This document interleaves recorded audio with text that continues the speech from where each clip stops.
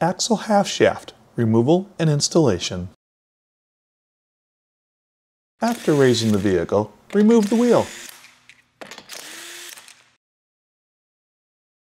Some axle nuts are staked. It's recommended that we remove the stake before we unthread the axle nut. Here, I'm going to use a special unstaking punch. It's got a unique tip. Place the tip in the slot on the axle and then hit it with a hammer to destake it. Then the axle nut can be removed with the impact gun. Raise the vehicle to working height. Then locate the lower ball joint. Look for the most effective way to separate the steering knuckle. There are 3 options on this vehicle. There's a castle nut for the ball joint that can be removed, and the ball joint could be separated at the lower control arm. There's a pinch nut that holds the ball joint to the steering knuckle. And finally, there are 2 bolts and nuts that hold the strut tower to the steering knuckle. I prefer not to take it off here because it has a greater effect on the wheel alignment, so we will be choosing one of the ball joint options. This picture does not belong to the Subaru, but it illustrates other designs. There are 3 bolts that hold the lower ball joint to the lower control arm. This would also be an excellent place to separate the ball joint from the steering knuckle on this particular vehicle. The last concern is the stabilizer bar and stabilizer bar link. The tension of the stabilizer bar could impact our ability to separate the ball joint from the steering knuckle. It may be required to unbolt the stabilizer bar link from the lower control arm. Removing the pinch bolt is the best choice for this vehicle. Use your impact gun to remove the pinch bolt. This design does not have a nut on the back side of the pinch bolt, but some do, so look carefully. Pull down on the lower control arm to separate the ball joint from the knuckle. You may need to use a pry bar if you're unable to do it manually. Once the ball joint has cleared the steering knuckle, push the steering knuckle out of the way so you can separate them. Once the ball joint is out of the steering knuckle, you can see that the ball joint has a cutout where the pinch bolt slides through. This prevents the ball joint from pulling out when the pinch bolt is installed. Lift up and pull out on the steering knuckle and brake assembly as you pull the axle out of the steering knuckle and hub. The axle is still attached to the transaxle. We need to separate the axle from the transaxle to remove it from the vehicle. Carefully pry between the transaxle and the inner CV joint, making sure to pry evenly.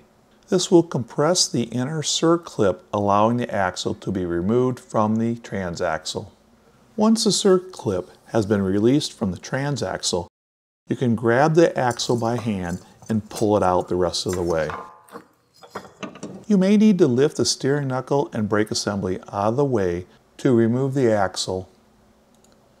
The circlip and axle splines can now be inspected for any wear or damage. Additionally, inspect the surface where the axle seal rides, making sure that it's not damaged. Then inspect the axle seal that's in the transaxle. Use your finger as you run it across the seal, feeling for any nicks or cuts and checking to make sure that the seal is still pliable.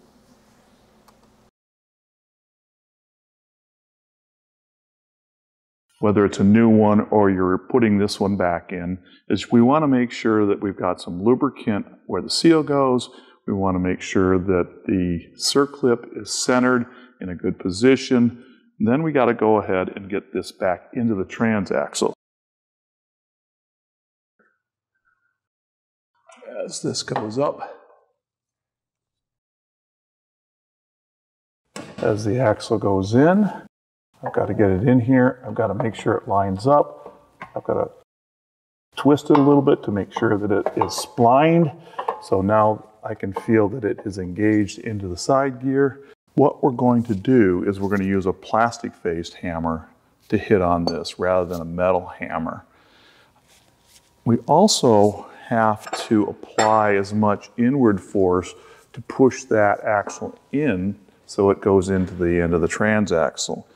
Now, all CV joints have a plunge joint to them, and so you'll notice this has a certain amount of in and out give to it.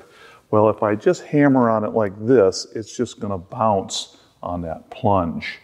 So you need to lean into it, and so I'm going to push really hard, and hear that? Until that plunge hits the bottom of the axle. And then I'm going to smack on the end of the axle in order to seat that into the transaxle. I like to apply some anti-seize lubricant onto the splines of the axle shaft. Lift up on the spindle and work the axle into position.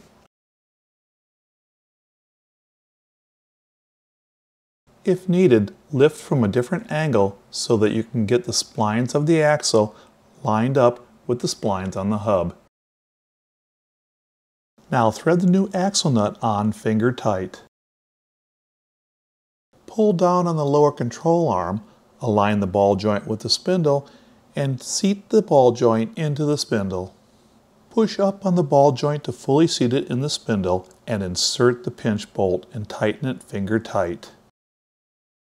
Now tighten the pinch bolt to torque specifications.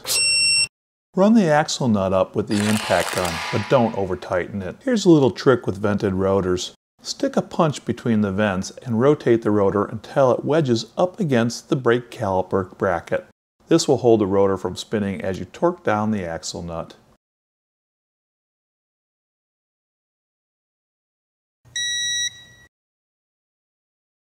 Make sure to remove the punch when you're done.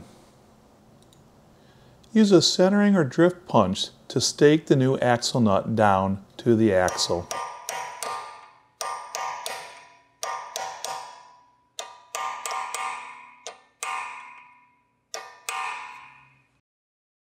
Put the wheel back on. Get the lug nuts started by hand. Run them up carefully with an impact gun, but don't over tighten them.